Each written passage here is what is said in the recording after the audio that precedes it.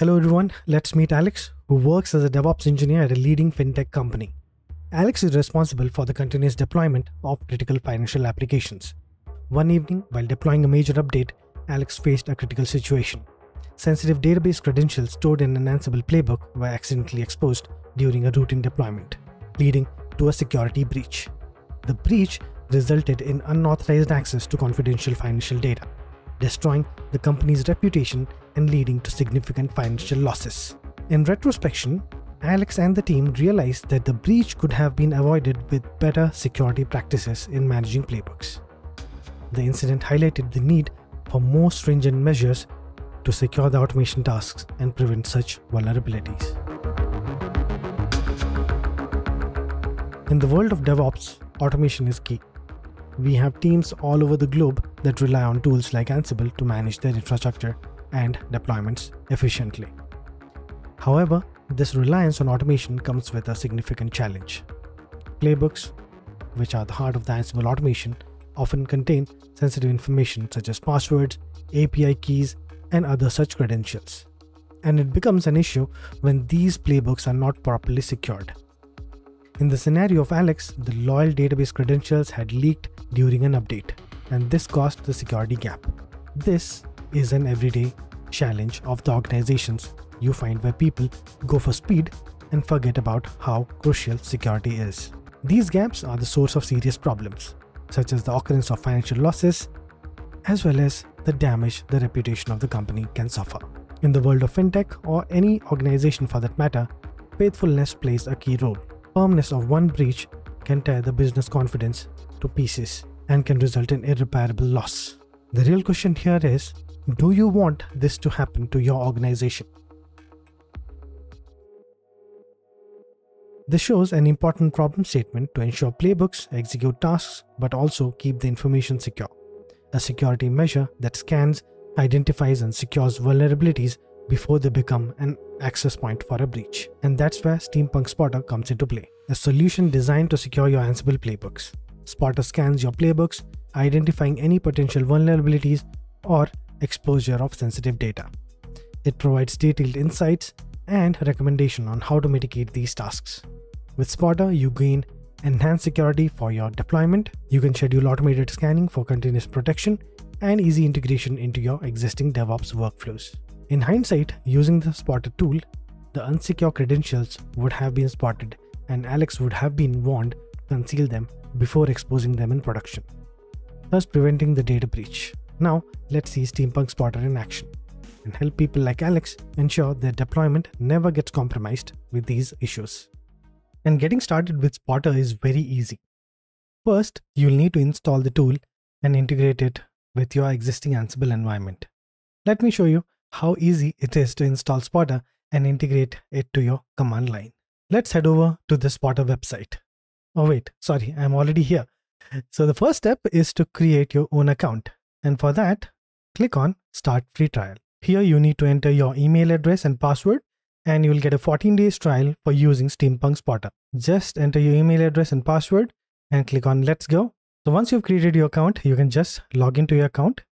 And once you're inside, you can just click on the Start Scanning button. You can see the Start Scanning button here. Just click on that and you will see a welcome guide. So here you would find three options, where the first one is where we can actually create a new project to scan a public Git repository. And also the second one that you see here is to install the Spotter CLI and scan the Ansible content that you have or the playbooks that you have. And the third one that you see here is as well, you can integrate Spotter to your favorite IDE. But the one that we are interested is the option number 2, installing Spotter CLI.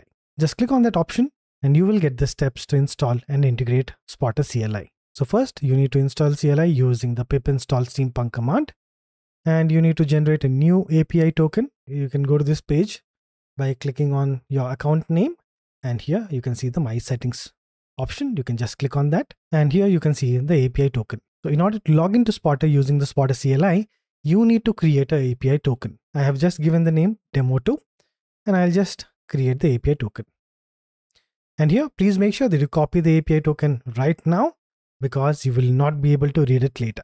So make sure that you copy this and keep it secure so that we can use it to log in using the Spotter CLI.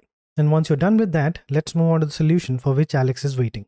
Let's suppose Alex was using this playbook which created a lot of issues. And this is not just a single playbook that he might be using. Here, we need to understand that in a production environment, there could be hundreds and thousands of playbooks and code that we might use as a part of our deployment process. And that is why automation and security play a crucial role in keeping the environment and the product deployment cycle secure. If we take a close look at this playbook, Alex accidentally included a plain text password for the database user, creating a critical security vulnerability, which of course, without a scanner like Spotter, is hard to catch if you're working on hundreds of playbooks. Let's run the Spotter scan on this playbook and see what it gives us. And here is the playbook and the command that I'm going to use.